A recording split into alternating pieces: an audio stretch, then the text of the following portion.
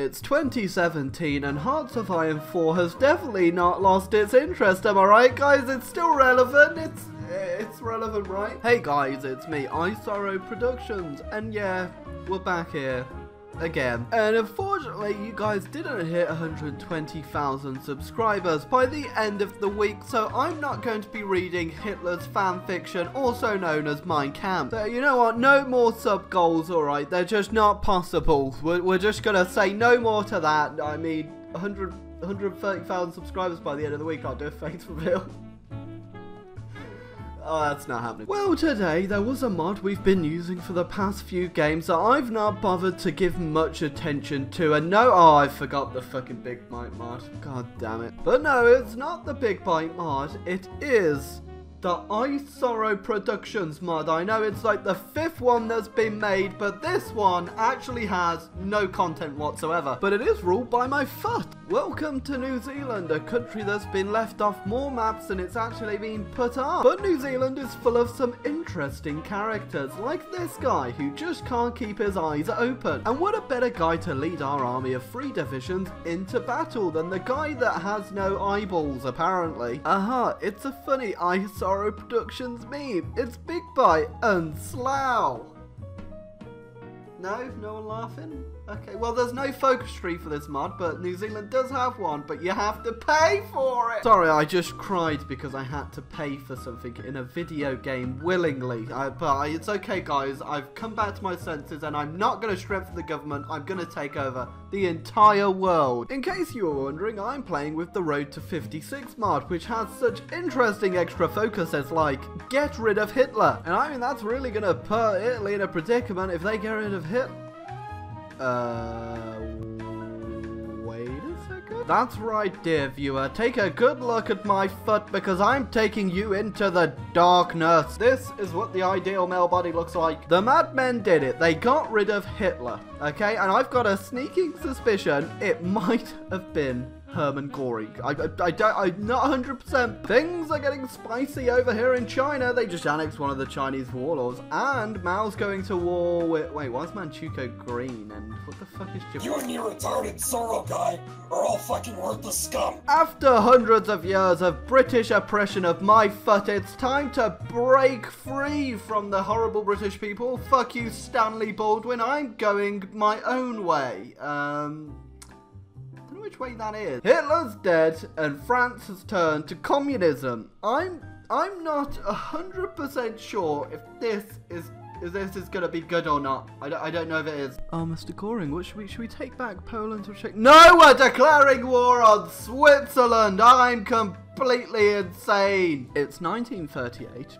Germany hasn't got back any of the land it should have got back in this time because Mr. Göring wants to go to war with France immediately, apparently. This isn't good. Okay, I can't really follow the events of what is going on right now, but Mexico joined the Comintern.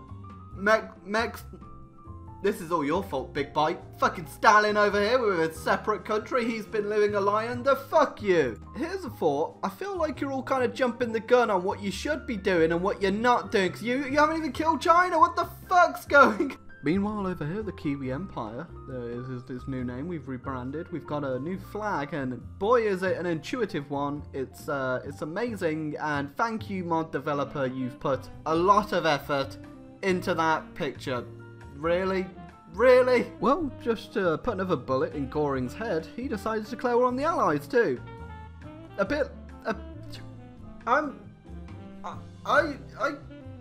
I might join you. At this point, I don't think anyone really has any idea what's going on because now the Netherlands is taking. This is going to be disgusting. Oh, just imagine a world where Hitler never came to power. Is this what you wanted, guys? Because I don't think this is what any of you wanted. Well, enough of that shit. We might as well start joining in and burning this world down. And why not start with the country that needs to be burnt down the most? That's right, Australia. Ah, those weaponized kangaroos did nothing against my superior guy who can't open his eyeballs. Quick update on Europe, it's all a fucking mess. You see, fighting me just wasn't the best thing for you guys because I'm not scared of giant spiders and kangaroos with big old guns because, You know, I can't see them. I can't see anything. Well, since the Axis aren't doing too great, I'm gonna go ahead and declare war on Japan. And with all the Australians I'm now conscripting, it's gonna be easy breezy lemon squeezy. Oh yes, the most interesting part of World War II, when you have to just hop between islands. It's so much fun, guys. $39.99 to buy the game. Isn't this fun? No? You don't find this fun? Really?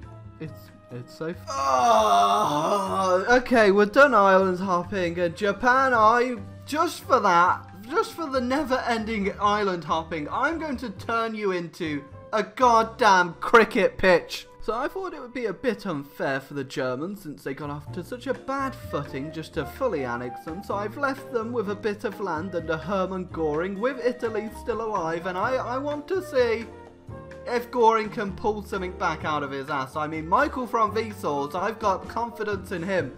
But the French are going to come back for round 2, no doubt about it. Meanwhile over here, though, we've subjugated the Japanese and started our conversion of the Japanese mainland into a cricket pitch. But hey, that's that. Shaanxi owns all of China, the Soviet Union took all of that shit, and I guess what? I still have no fucking eyeballs to see any of this shit with. Somebody send me some eyeballs! Oh no, not the Empire of the Thundercrossers. Oh no, they're going to a war with the last bit of fascism in the world, Poland, and the Empire of the Thundercross. Oh, you're turning up to your VIP party in a Lamborghini? Well, you know, that's alright, but I'm turning up in my Bob Semple tank, fuck you! Oh, the cricket pitches are working, we're starting to core the Japanese mainland. That's right, Japanese people who love cricket, rugby. And that's all New Zealand really does, I think. What? You're turning up to your VIP party in a Bob Semple tank? Oh god, that's so last year. I've got the Big Bob, you fucker! Well, what's that? That Saudi Arabia is a bad country, joining a fascist regime and alliance. Oh, yeah, who would have seen that one coming? Oh, also, Germany's back at war like I predicted. It's a fucking mess. You know what? Fuck it, alright? I've called all of Japan. I have 2.3 million Japanese people willingly ready to fight for my empire. They are in no way coerced. They've not been imprisoned and forced to play rugby and cricket. And they've definitely none of that. They want to fight. Definitely want to... They don't. We're starting to make good progress over here. Mostly because the Soviets don't have any equipment for some reason. But Germany and Italy, well...